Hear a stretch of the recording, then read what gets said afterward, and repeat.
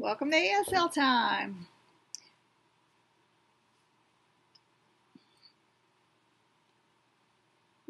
Welcome to part 2 of the Christmas.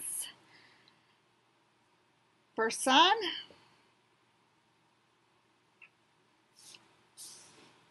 elf.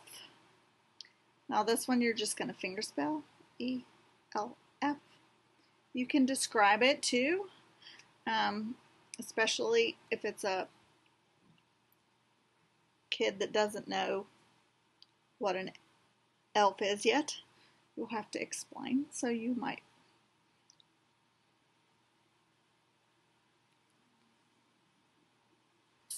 Elf with pointy ears that helps Santa, or however you describe it, it's fine. But E-L-F.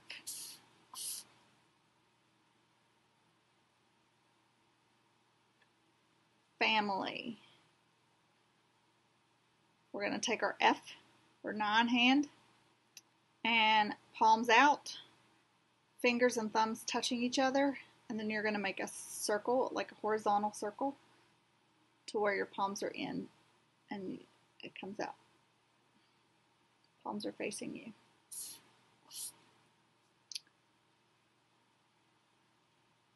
Friends. Our X's, so a bent one, are going to intertwine, and then you're going to flip your hands and do it again. Friends. Friends. We're friends. Gift or present.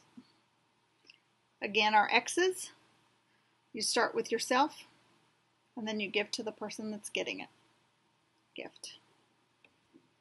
It could be a gift for you, and then it would come towards you, but gift. And if it's in general, you don't know who it's going for, then it's just straight out gift.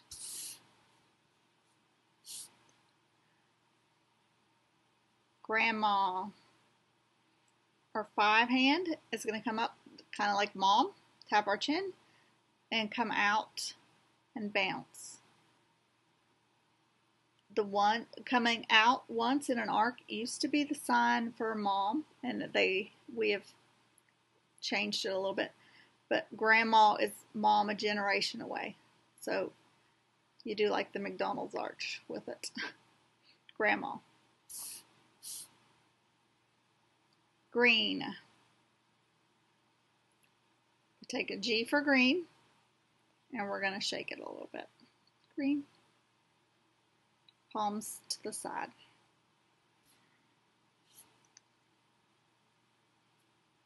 House. Our 5 hands, fingers together, are going to make the roof of the house come out and down like the sides of the house, the walls. Jesus. Our 5s, bent middle fingers, are going to touch each palm one at a time. If you remember, I explained the middle finger sometimes means like empty, bald, naked, that kind of stuff. So it's the where the nail is, the holes. Jesus. Lights. Now, there's different signs for light or lights. For Christmas, we're going to do this like little flashing, twinkling lights. Your middle finger and thumb, like the number 8, are going to rest on your chin, and then you flick out. Lights.